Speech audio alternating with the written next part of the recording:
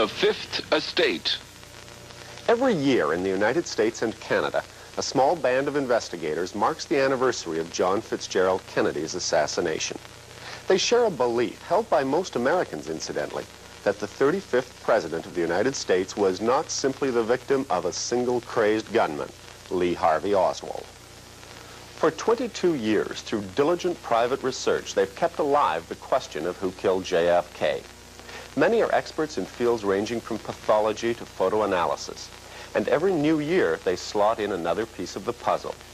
Tonight we go back, as we did 2 years ago, to examine this fascinating labyrinth of clues that will probably keep alive forever the mystery of John Fitzgerald Kennedy's death. On a spit of land jutting into Boston Bay, the JFK Library.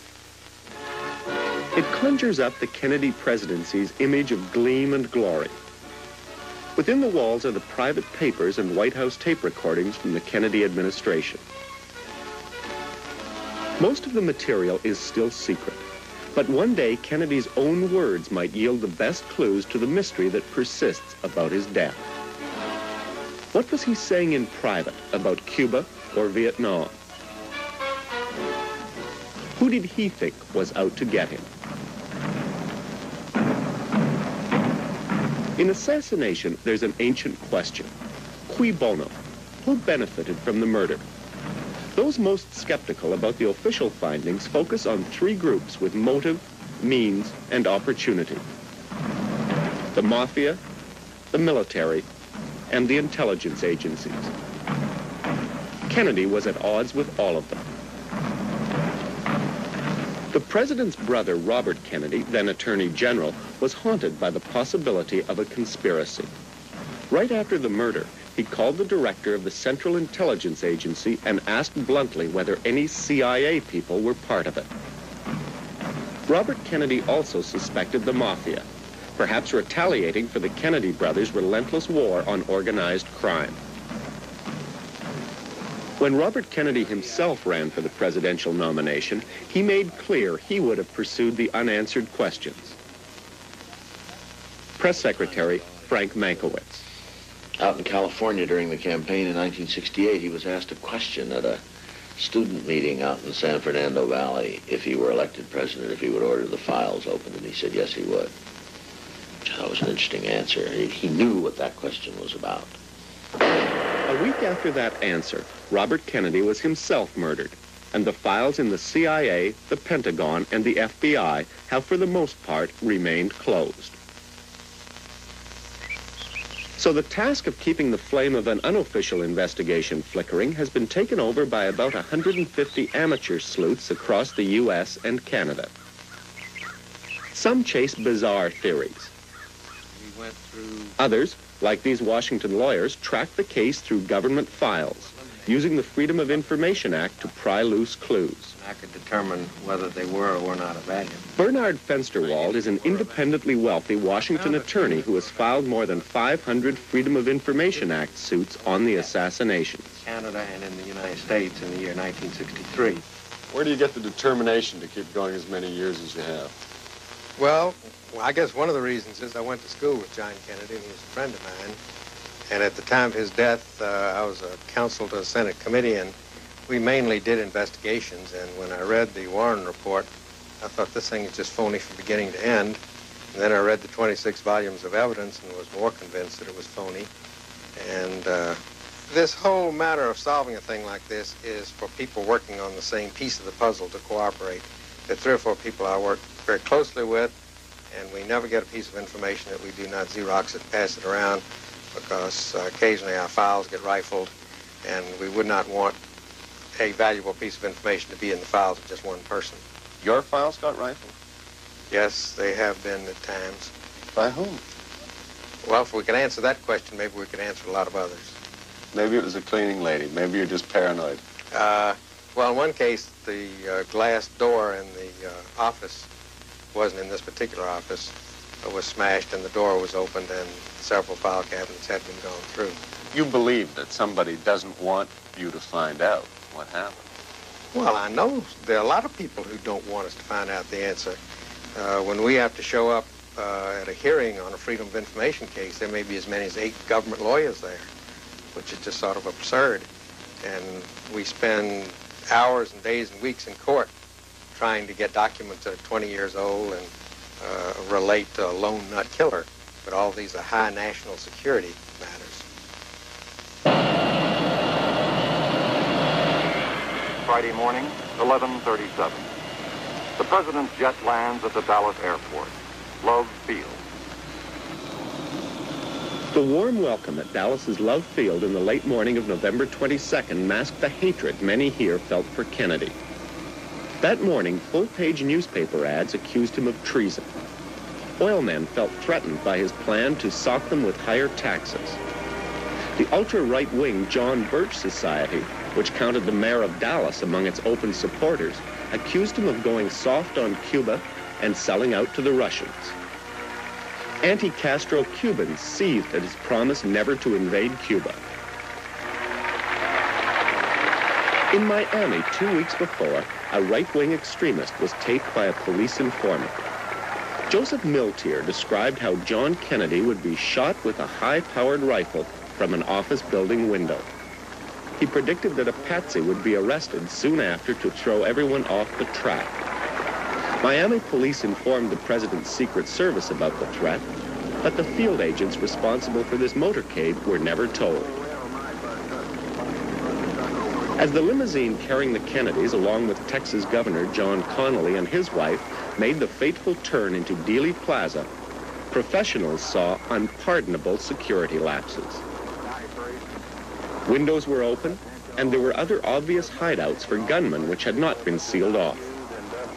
As the motorcade turned, shots came from the Texas School Book Depository, fired, as the Warren Commission found, by Lee Harvey Oswald.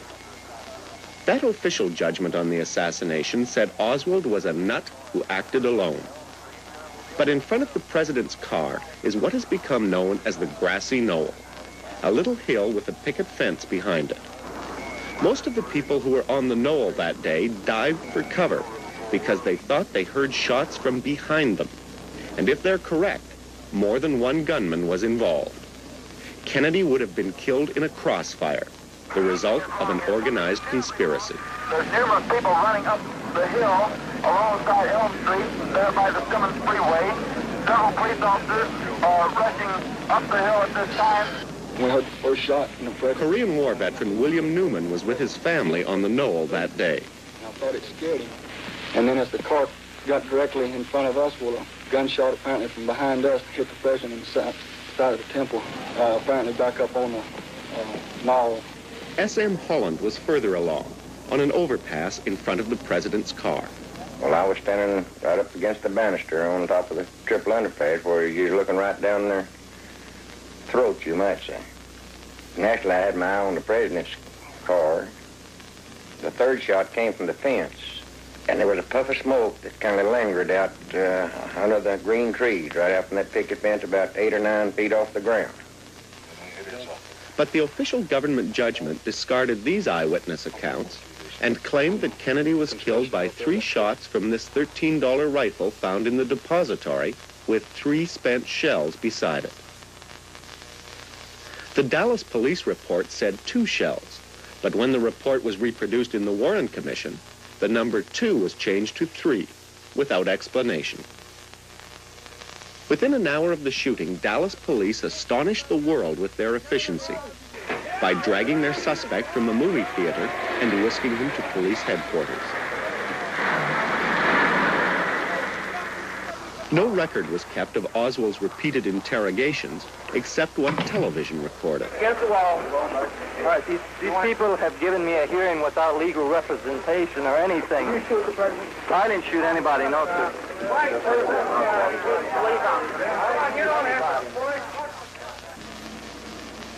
Then 2 days later, Oswald came down this elevator, surrounded by Dallas police, dozens of whom were chummy with a nightclub owner and small-time mobster named Jack Ruby. Ruby was waiting on the other side of the door. A later investigation concluded Ruby had stalked Oswald in the police station all weekend before finally making his move. There's a shot. Oswald has been shot. Ruby would first say he was crazed with grief. Oswald has been shot. Chief Justice Earl Warren headed the official inquiry into the assassination, and then Congressman Gerald Ford served on the commission. I think the Warren Commission did a very thorough job in investigating the assassination of President Kennedy, and I firmly believe today, as I did then, and it was a unanimous decision, that our basic conclusions were right. Number one, that Lee Harvey Oswald committed the assassination, and number two, the commission found no evidence of a conspiracy, foreign or domestic. As reenacted in this FBI simulation, the commission claimed that Oswald, a poor marksman, somehow fired 3 bullets in an astonishing 5.6 seconds, hitting both Kennedy and Connally with one of the shots.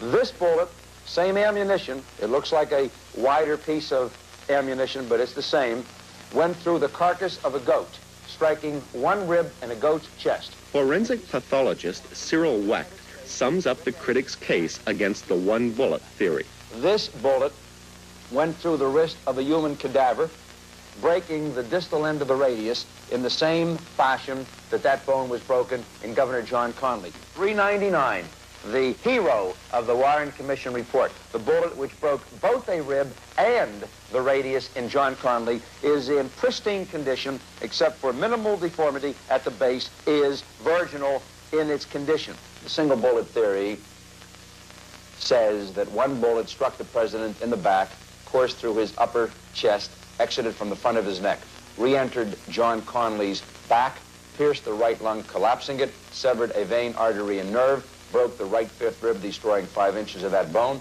exited from the front of the governor's right chest, re-entered the back of the governor's right forearm, caused a comminuted fracture of the distal end of the radius, a very thick bone, partially severed a vein, artery, and nerve, exited from the front of the governor's right wrist, re-entered the governor's left thigh, went all the way down to the femur, the big bone in the thigh, bounced back, came out through the same small hole in the skin, fell into the governor's clothing, from his clothing onto the stretcher, and was fortuitously found a few hours later in the afternoon on Friday, November 22nd, 1963, at Parkland Memorial Hospital by a maintenance employee who was trying to get to the men's room and found a corridor blocked by stretchers.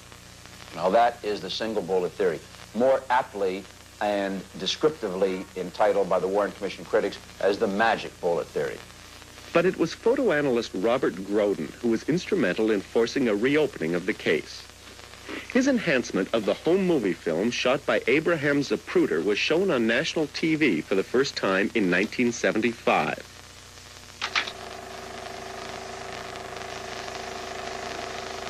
It showed Kennedy being blown backward by the fatal headshot. This pointed to a second gunman in front, and from that, a conspiracy. These crucial frames, when printed in the Warren Commission, had been transposed to show Kennedy thrown forward instead of backward. When critics pointed this out to the FBI, Director Hoover said it was a printing mistake. In 1976, with the support of the Kennedy clan, Congress set up a committee of the House of Representatives to reopen the case. Congressman Christopher Dodd believes the Warren Commission skimmed over contradictory evidence. The Warren Commission was under tremendous pressure to conduct an investigation to confirm that Lee Harvey Oswald was the lone assassin. President Johnson was in an election year. He didn't want to have this as a campaign issue in 1964. Chief Justice Warren didn't even want to serve on the commission to begin with. And he wanted that committee to wrap up its work as quickly as possible. The emotional level was extremely high, not just in this country, but throughout the world. The committee had had enough of conspiracy theories when suddenly their own experts came up with startling new evidence.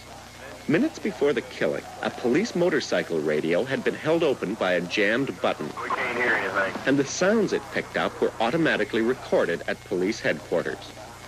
Two groups of sound experts analyzed the tape. The results of the analyses themselves convinced us, it appears that with a probability of 95% or better, there was indeed a shot fired from the grassy knoll.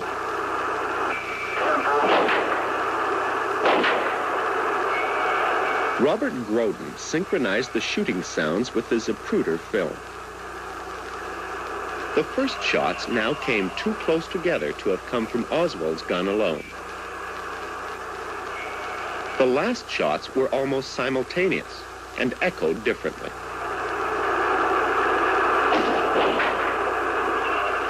But despite the head snap backwards, the committee still concluded that any shot from the grassy knoll must have missed. The reason was the autopsy report. The examination of Kennedy's body showed that he could not have been hit from the front. This would become even more important later. A new scientific panel attacks the committee's analysis of the motorcycle tape, saying there's no evidence of a grassy knoll shot. However, Richard Billings, a former Life magazine editor who was on the committee's staff, says the evidence of a conspiracy goes deeper than that, and it points to the mafia. The main piece of evidence of organized crime complicity in the conspiracy is Jack Ruby. If you're going to decide the final answer of this crime, the murder of the president, Oswald's not around to go on trial, nor is Ruby now, but he was. The character of Ruby is crucial. He was much more deeply involved in the mob than he was totally involved in the mob. He was not involved in anything else, ever. He was born in Chicago. From the time he was 11 years old, when he got out in the streets of Chicago, he was working for mobsters. He was a runner for Al Capone, messenger boy when he was a kid. He worked for the mob in Chicago. He was a labor goon.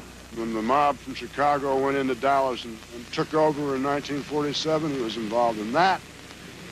Ruby was nothing else but mob. See that hat start to move now.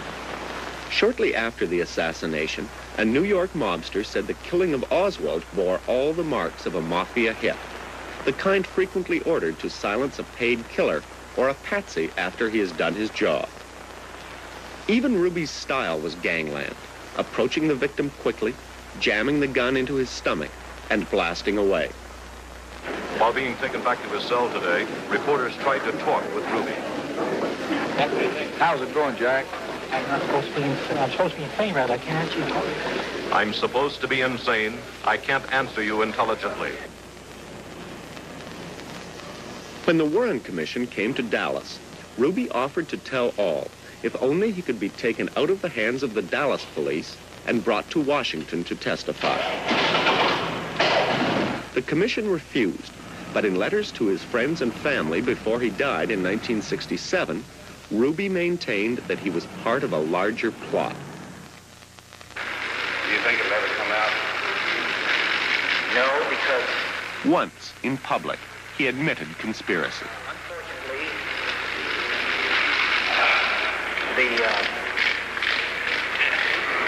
the people had so much to gain and had such an ulterior motive for putting me in a position I'm in. We'll never let the true facts come above boards to the world. Now, these people are in very high positions, Jack. Yes. The Fifth Estate returns in 2 minutes. After the Congressional Committee's final report in 1979, concluding there had been a conspiracy, the Chief Counsel Robert Blakey joined with Billings to write a more detailed count of the alleged mafia complicity. We know the motive. The motive was that Bob Kennedy was determined to wipe them out, and the statistics show that he was being successful. And we know that... But then why not shoot Bobby Kennedy? Why do you shoot the president? Because it's told in New Orleans when the leading mafia figure there was asked, what are you going to do about the Attorney General? And the conversation gets around, well, you don't kill the Attorney General. You got to kill the president. And he tells this little parable about if a dog is biting you, you don't cut off his tail, you cut off his head. The idea being that if they shot the Attorney General, the president would have come after him with the Army, the Navy, the Marine Corps. So the way to stop the Attorney General, and they did effectively, history shows, was to kill the president. Carlos Marcello, a syndicate chief in New Orleans, had been deported by Robert Kennedy. He made it back into the country, but a witness told the FBI Marcello had sworn later that not only would the head be cut off the dog, but a nut would be blamed for the crime. Teamster boss Jimmy Hoffa, hounded by Bobby Kennedy for his mafia ties, also was recorded by the FBI threatening the Kennedys. After the president was murdered, Bobby asked how Hoffa had taken the news. He was told of the jubilation at Teamster headquarters. Santos Trafficante. The Congressional Committee found that as head of the Havana underworld before Castro took power, Trafficante had links to one Jack Ruby. Mr. Alamon, do you solemnly swear the evidence you're about to give this... Jose Alamon, a Trafficante associate, testified about a conversation he had with the mafia leader shortly before the assassination. With his back guarded by U.S. Marshals, Alamon told the committee that Trafficante had cursed the way Kennedy was pursuing Hoffa. Well, he said, Jose, he's not going to be reelected. You don't understand me. He's going to be hit. President Kennedy was going to get hit. Did you ever make that statement? Sir, we've already... Trafficante denied the murderous prophecy. Later, a terrified Alamon said perhaps Trafficante meant Kennedy would be hit by votes. But despite his war on the mob, Jack Kennedy had as one of his most intimate associates a woman who shared her time with gangsters. Richard Billings from the Congressional Committee. In fact, Jack Kennedy was corrupted by the mob. And this... How? He was corrupted when, during the election campaign, he was out in Las Vegas and was introduced by Frank Sinatra to Judith Campbell, a divorced, aspiring movie actress. They would meet in New York or Palm Beach or here in Washington, right here in the White House. And it was, their meetings were quick sexual encounters, and she'd take off. And probably unbeknownst to Kennedy while he was doing this, Judith Campbell was also a sometime girlfriend of Sam Giancana, who was probably one of the very top mafia leaders out of Chicago. I can, at this time, emphatically state that my relationship with Jack Kennedy was of a close personal nature and did not involve conspiratorial shenanigans of any kind. I originally met Jack Kennedy in early February 1960 in Las Vegas. We were introduced by a mutual friend. Judith Exner said her relationship with John Kennedy ended in 1962. She would not say why. She said they had met many times over a 2-year period, including meetings at the White House. Many times. What did you do when you went there? I would have lunch with Jack Kennedy. Alone? I won't go into this. Did you ever meet Mrs. Kennedy? No. Billings says that the mob leaves an honest politician alone, but one who has been compromised is fair game. The mob feels that once a politician takes their money or takes their favors, and certainly or their girlfriend, that's a favor. He's kind of put himself on their level, and that makes him vulnerable. And I don't think this is facetious. I think this is really the way they thought. Jack Kennedy, by doing what he did, unwittingly or not, was stooping to their level and making himself vulnerable. And then he betrayed them. Well, he had betrayed them before while he was seeing Judith Campbell. His brother was going after the mob, which they considered betrayal, and then, yeah, when he found out who she was, he cut her off because he was smart enough to know that he couldn't be seeing her and support Bobby at the same time. What the Kennedy brothers did not know is that the mob believed that their administration had been compromised in another way. Mafia leaders Johnny Roselli and Sam Giancana had been recruited along with Trafficante in a plan to kill Fidel Castro. Recruited by none other than the Central Intelligence Agency. Chief Counsel for the Congressional Committee, Robert Blakey. Trafficante was to arrange to get poison pills into Cuba which were to be put in Castro's food. Attempts have been made to pin the Castro plot on the Kennedys, but the CIA denies this. In fact, congressional testimony revealed that Bobby Kennedy went into a cold rage when he heard about the conspiracy to kill Castro and ordered it stopped. But from a mobster's point of view, they were doing favors for the administration, and in return, the Kennedys were trying to wipe them out. Certain countries have characteristics. But what could Lee Harvey Oswald possibly have to do with the mafia? He had earlier defected to the Soviet Union, and in New Orleans, after he returned to the U.S., defended Castro's Cuba. In your work with the Fair Play for Cuba Committee, what are you advocating?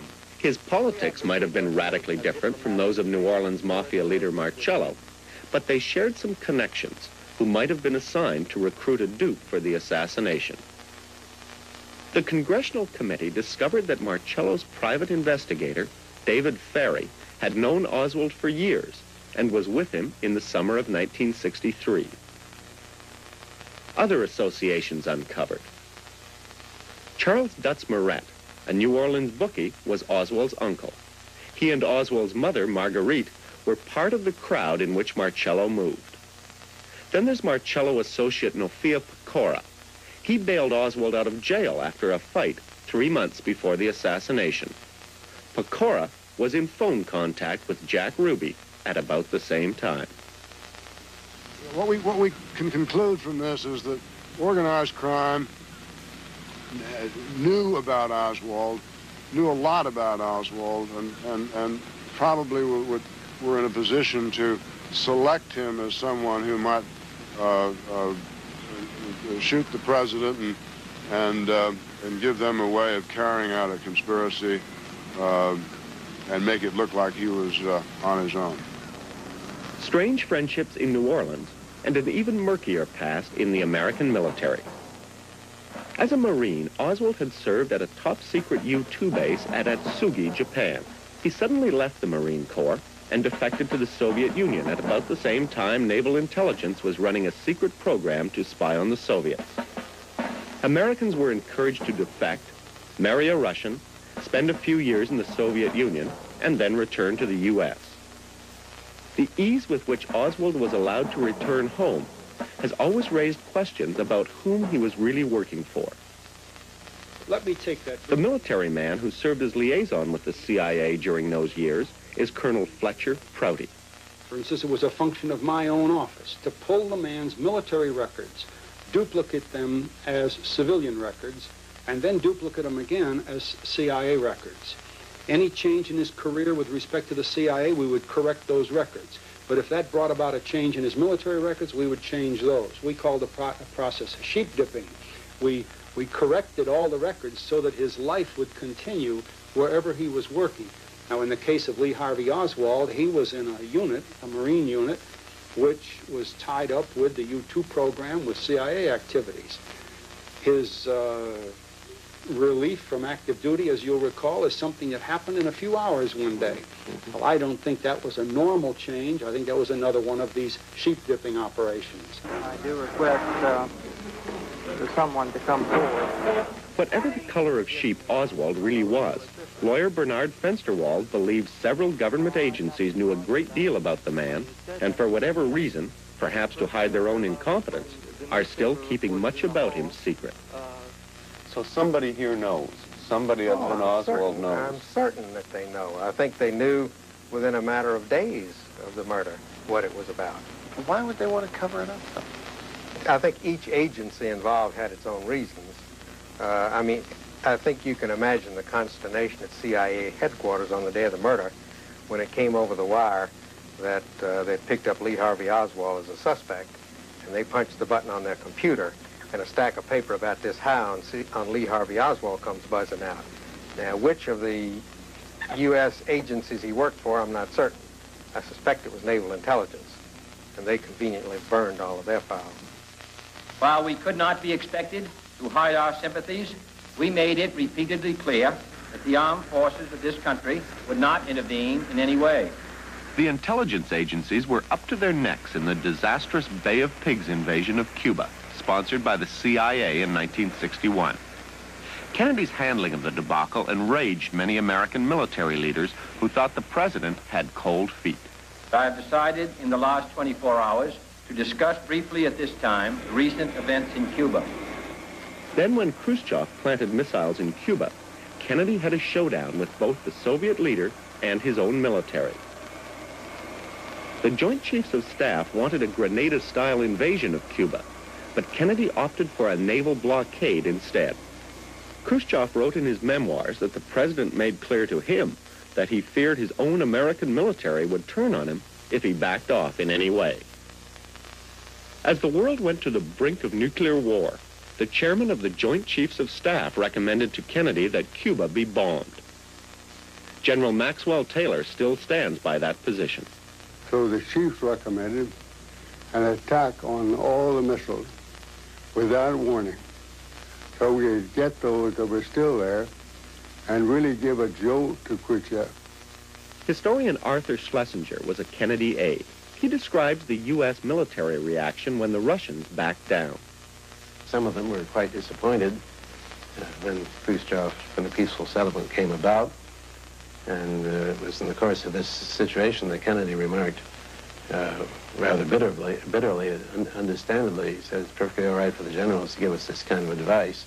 None of us will be around if we take it. I think that anybody who looks at the fatality list on atomic weapons and realizes that the communists have a completely twisted view of the United States and that we don't comprehend them, that's what makes life in the 60s hazardous. We shall not regret that we have made this clear and honorable national commitment to the cause of man's survival. Haunted by a briefing which showed 300 million people would die in the first day of a nuclear war, Kennedy, 2 months before the assassination, braved the Hawks and signed a test ban treaty with the Soviets. He was opposed all the way by the Joint Chiefs of Staff. With our courage and understanding enlarged by this achievement, let us press onward in quest of man's essential desire for peace. As President of the United States, and with the advice and consent of the Senate, I now sign the instruments of ratification of this treaty. Those who feared Kennedy was soft on communism were also worried about his overtures to Castro through the president's personal emissary, William Atwood. Atwood's peace feelers had gone out just before the assassination, and Kennedy had been watching closely. That was the week before the president went to Dallas, and so I was to see him right after the Dallas trip. And of course, as we know, he never came back from Dallas. Despite the crowds here that day, Kennedy was not popular in Dallas. And for all his political enemies here, there were even more powerful ones waiting for him back in Washington, particularly among the military. He had pulled 800 American military advisors out of Laos and was preparing to do the same thing in Vietnam. When the House Assassinations Committee was set up, Congressman invited Peter Dale Scott to be a consultant. The former Canadian diplomat, now a professor in San Francisco, had become a leading critic of the Warren Commission. Scott studied the Pentagon Papers for clues on how Vietnam might be linked to the assassination. I think you're still holding for me volumes 3, 9, and 17 of the Dallas Police Department file. This wasn't a street crime to be solved by the Dallas police. This was a political crime with political consequences. Even in the sphere of foreign politics, where we've been told that there was no shift of policy between Kennedy and Johnson, in some areas that just wasn't true. President Kennedy in the last 6 months of '63 was moving towards détente both in Cuba and in Vietnam, and in both areas his peace initiatives were frustrated by his assassination. In the case of Vietnam, he had announced publicly on November 20th, 1963, just 2 days before his death, that there would be a withdrawal of U.S. troops from Vietnam, 1,000 troops as the first stage of a major withdrawal. And I was horrified to learn that 2 days after his death, on November 24th, this first step towards disengagement in Vietnam was secretly canceled by the new Johnson administration. Colonel Prouty, former CIA liaison. There were all kinds of pressures. If you analyze that year, 1963, you can see that there were major forces in combat with each other at that period. There was a lot of power that differed with the policies of President Kennedy. 7 Days in May is a book Jack Kennedy wanted made into a movie. He even had his press secretary call director John Frankenheimer to ask him to do it. The president took the extraordinary step of giving the White House over to Frankenheimer for use as a set. The story is about a military coup in the United States, and the villain is the chairman of the Joint Chiefs of Staff, played by Burt Lancaster. The confrontation is with the president over a treaty banning nuclear arms. I know you think I'm a weak sister, General. But when it comes to my oath of office, defending the Constitution of the United States... Somebody has to teach me how to salute a flag. Somebody has to teach you about the democratic processes that flag represents. But don't you presume to take on that job, Mr. President. Because frankly, you're not qualified. Your course of action in the past year has bordered on criminal negligence. This treaty with the Russians is a violation of any concept of security. You're not a weak sister, Mr. President. You're a criminally weak sister. Arthur Schlesinger says Kennedy wanted the movie made as a lesson to the country. He never saw it. He made the trip through Dealey Plaza before it was released. Despite indications that Kennedy was killed in a crossfire there, what many courts regard as the crucial clue told a different story. The best evidence in any murder case is the body. And from the examination of Kennedy's wounds at the autopsy, it appeared clear that he had been killed by a single shot fired from the Texas School Book Depository.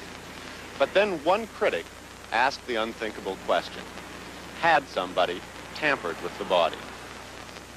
The doctors who tried to save Kennedy at Parkland Memorial Hospital in Dallas gave a briefing to reporters after he was pronounced dead. They said he'd been shot from the front, but the report of the autopsy, done back in Washington 12 hours later, apparently showed a different set of wounds. This apparent discrepancy in the description of the wounds was discovered by author David Lifton. In Dallas, the bullet came from the front. In Bethesda, from behind.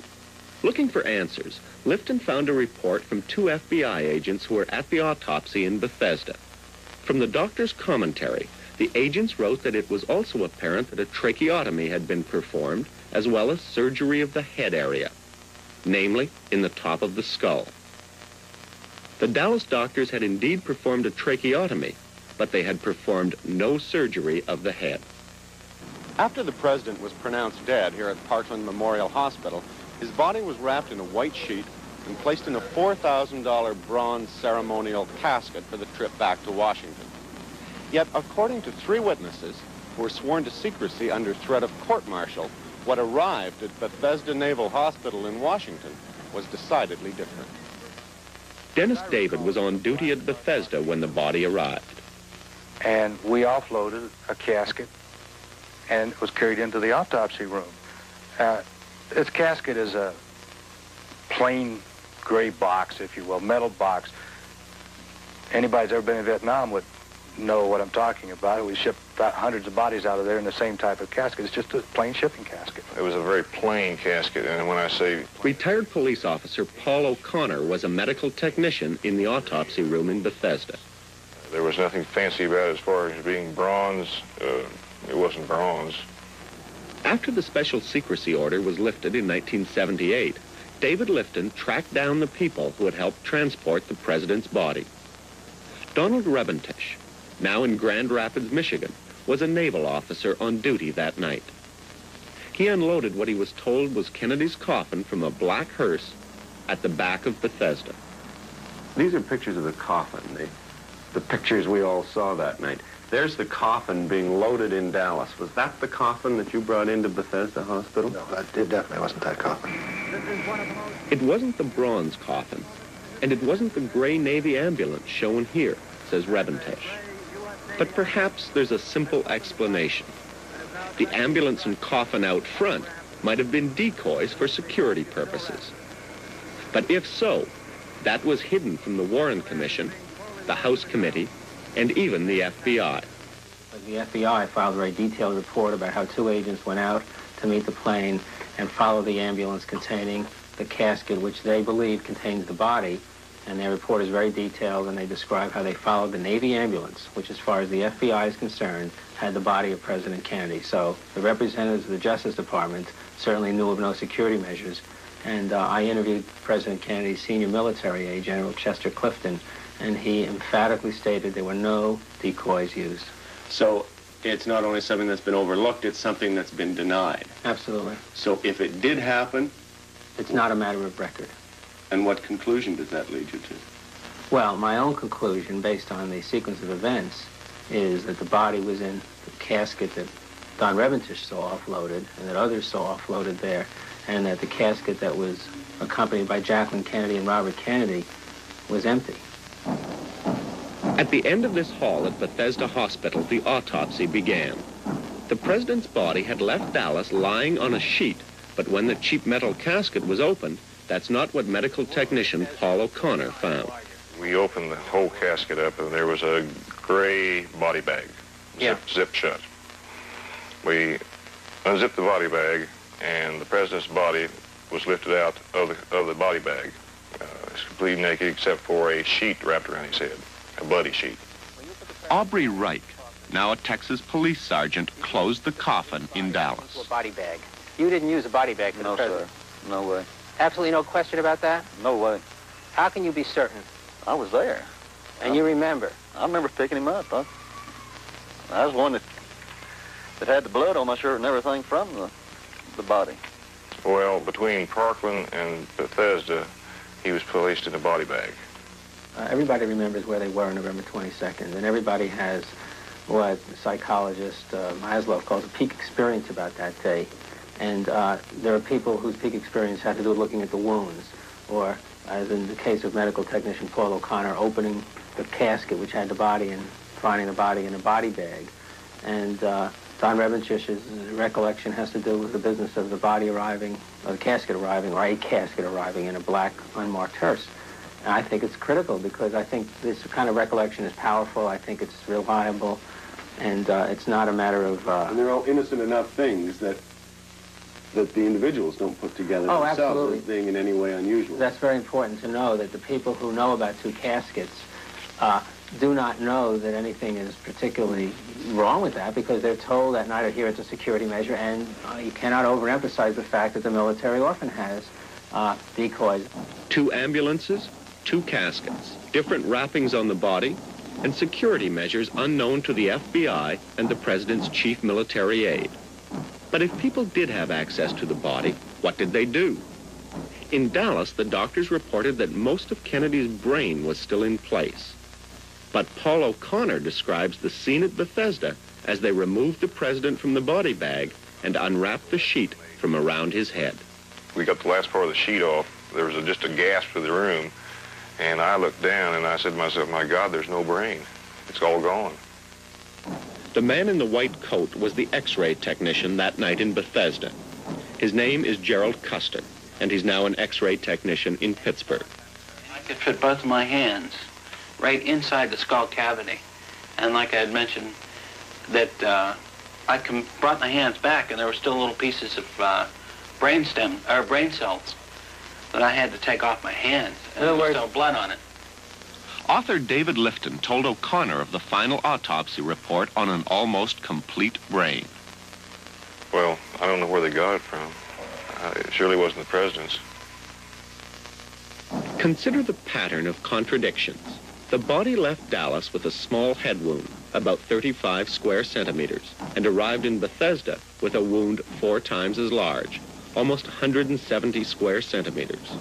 The body left Dallas with a brain, and according to these witnesses, arrived at Bethesda without a brain. The body left Dallas wrapped in sheets, and arrived at Bethesda in a zippered body bag. The body left Dallas in a ceremonial casket, and arrived at Bethesda in a cheap shipping casket. There's a tension between the irrefutable and the inconceivable. I mean, you don't alter a body. You don't mess with dead people, dead bodies, and certainly not a president's body. And on the other hand, there's evidence of all these different activities occurring. Lifton's thesis: between the Dallas shooting and the Bethesda autopsy 6 hours later, President Kennedy's body was secretly removed from the casket. It was then surgically changed. Wounds were altered, bullets were removed. The body was returned in time for the autopsy, returned as a medical forgery, which told a false story of the shooting. If it was planned, it's an awfully dicey plan, that you were going to steal the body out from under the nose of the widow. Well, this brings us to another area. It's my personal belief, and there's lots of material I did not publish, that this was not the way it was supposed to happen, that the body was never supposed to be stolen on Air Force One. It was never supposed to be altered on the East Coast, that something else was planned and that something went wrong. And we're looking at a rather bungled scenario here. Otherwise, these witnesses wouldn't exist. Lifton speculates that in Washington, while all the attention was focused on the left rear door of the plane, the body was actually taken out the front door on the other side and put aboard the helicopter flapping in the background. It took off almost immediately. Half an hour after landing in Washington, Lifton says the wounds could have been altered to show that the fatal shot could only have come from Oswald's gun. I have postulated that the body may have been brought to Walter Reed Army Medical Center, and there would be about 30 minutes with the body. And then they could have whisked it on to Bethesda farther down the road. That's correct. Yeah. Could you do that work on the body, which you allege, in 30 minutes? Oh, absolutely. Yeah, absolutely. I mean, from the standpoint of the evidence, it's very sloppily done. I mean, someone simply removed the brain and enlarged some wounds. There'd be time to do that. What about the hideous ideas that it might have been an inside job, even going so far as altering the body to cover it up? I don't buy them. Richard Billings from the House Committee. I don't think that I think it's hideous, as you say. It's hard to believe that there were members of the government who would undertake such a thing. But more than that, that may sound naive, but when I see those theories written out and I study them and analyze them, I find them impossible to believe. The switching of the body. The switching of the body depends on someone creating a wound in the back of the head, with a wound that appears to be a gunshot wound. Well, we, as I said before, some of the very best forensic pathologists advising us, and I've talked to the chief one of those, a fellow named Mike Bodden in New York, and he gave me convincing reasons to believe that wound in the back of the president's head could only have been created by a bullet. And that sort of, to me, blows up that theory. And I think these outlandish theories do nothing more than take your eye off the ball.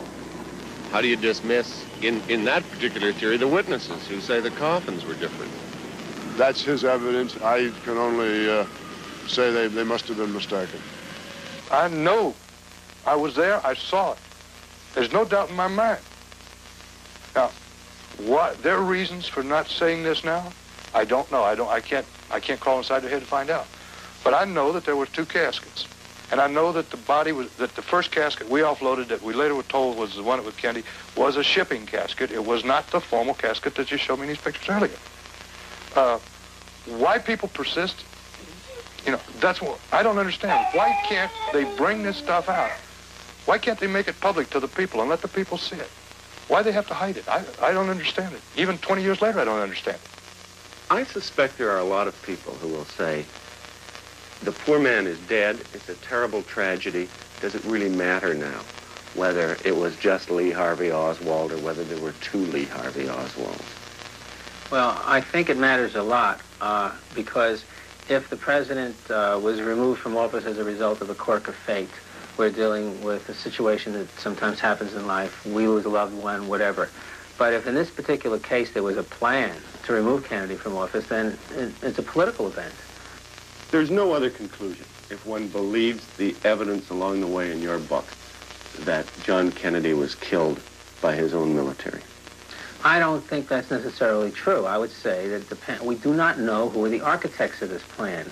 It could be people in the military, it could be people in the intelligence community, but the point is, at some point, some group of people had to sit down at a table and say, Jack's a nice guy, but he's got to go. How are we going to do this as painless as possible for the country? If there was a conspiracy, a lot of people would have to know. What I find inconceivable is that somebody would not have talked. Well, it seems to me that without the forces of prosecution, without someone directing an investigation at this question, there is not going to be people coming forward. No one has any reason to come forward because there's no self-preservation involved and no one's going to confess to a crime.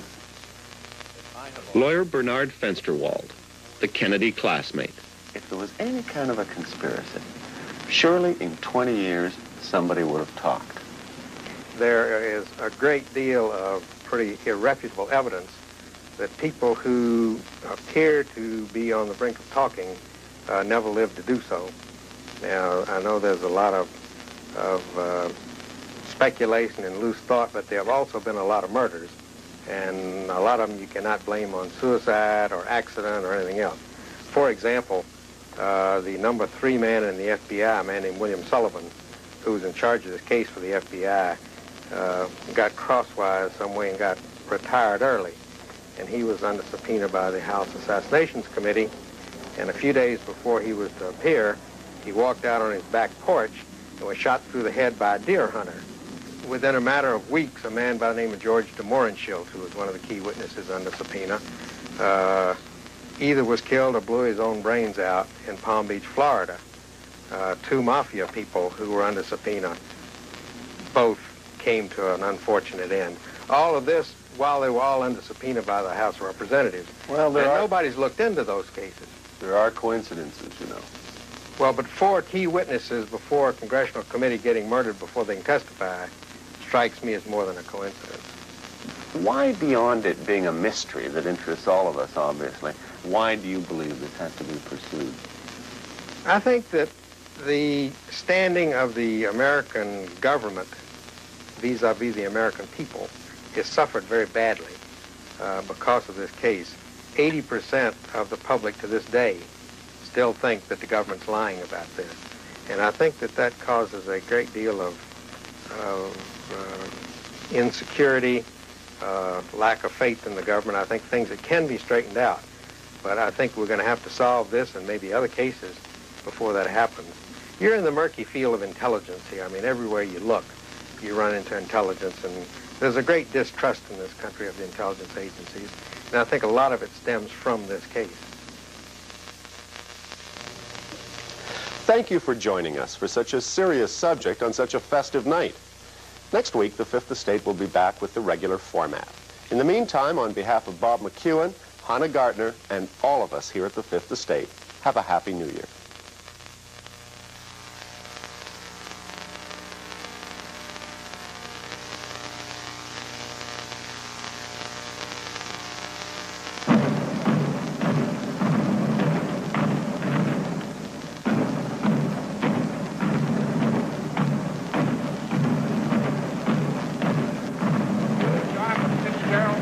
Do solemnly swear. I, John Fitzgerald Kennedy, do solemnly swear. That you will faithfully execute the office of President of the United States. That I will faithfully execute the office of President of the United States. And will, to the best of your ability. And will, to the best of my ability. Preserve, protect, and defend the Constitution of the United States. Preserve, protect, and defend the Constitution of the United States. So help you God. So help me God.